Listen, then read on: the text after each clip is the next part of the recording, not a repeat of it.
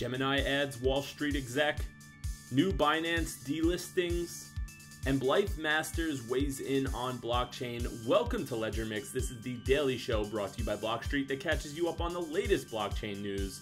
My name is Kenny Ferreira. Today is October 10th, and in our first story today, Gemini has announced this morning that they're bringing on Janine Hightower-Salido, previously COO at the ISC, to help the company onboard institutions and expand its client services team. It's important to remember that alongside Coinbase, Gemini remains one of the more cautious exchanges with just 3 coins listed on the platform. This is a deliberate move by the Winklevoss twins to make sure their business remains within regulatory guidelines. And funny enough, this hire comes shortly after it was announced that Jonathan Kellner of Instinet will fill a similar role for Coinbase starting at the beginning of 2019. So with both of these companies bringing on key hires from the electronic trading and traditional finance worlds, it's become clear that these 2 exchanges in particular are determined to become a service that institutional investors can trust. Speaking of exchanges, in story number 2, we found out that Binance is delisting 4 different coins. The coins are Bytecoin, Chatcoin, Economy, and Triggers, each of which crashed in price immediately after. Binance is the largest exchange by volume at the moment, yet it often faces criticism for charging projects astronomical fees and not providing clear criteria for project acceptance.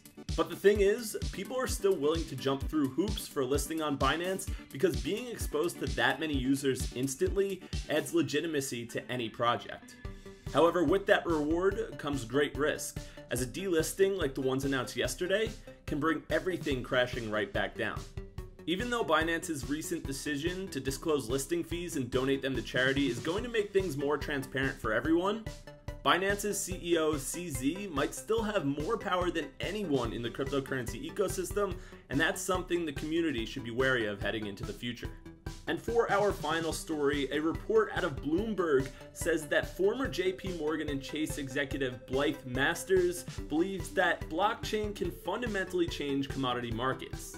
In a gathering Tuesday night, she said supply chains are notoriously complex and inefficient. This is especially true in the metals and mining industry, where many operational and commercial practices remain inefficient and antiquated, leading to critical data omissions, security vulnerabilities, expenses, corruption, and unethical provenance. This comes right after the launch of the IBM Food Trust platform, which has recruited big players like Walmart to ensure food safety for consumers.